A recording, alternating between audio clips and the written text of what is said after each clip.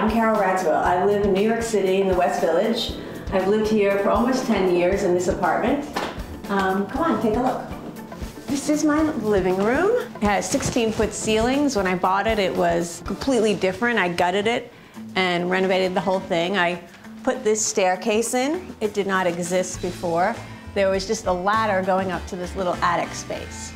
A few years ago, I got into collecting vinyl. Sometimes I sit here on weekends and just listen to my albums and read and smoke pop.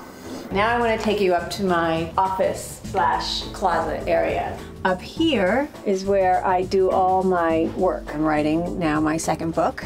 These are my Emmys. I had a third one, but I lost it. So somewhere out there, there is an Emmy floating around with my name on it. Here is my little closet area, which is very organized. You can see all my shoes and all my hats. Mostly Christian Louboutin, but of course, Jimmy Choos. I believe in a woman's right to choose. I've organized my closet. I'm very into P-Touch label maker. And these things are really fantastic if you can get them. Dividers, and I write evening, little black dresses, lips, t-shirts, button-down shirts. It's a very good way to organize your closet.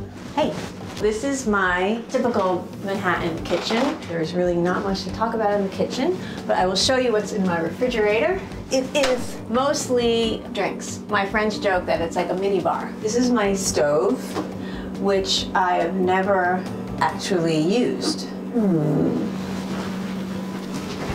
This is my bedroom. I keep all of my loungewear and my little undergarments in here, the pretty ones. Some of it is like you could wear it out.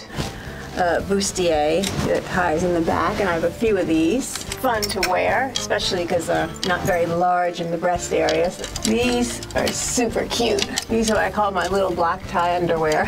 Tam buttons. You don't have to really take them off. I like to wear them, and if I know I have them on, I just feel extra sexy. Here's my bed, and these pillows makes it clear if you want to sleep or if you want to.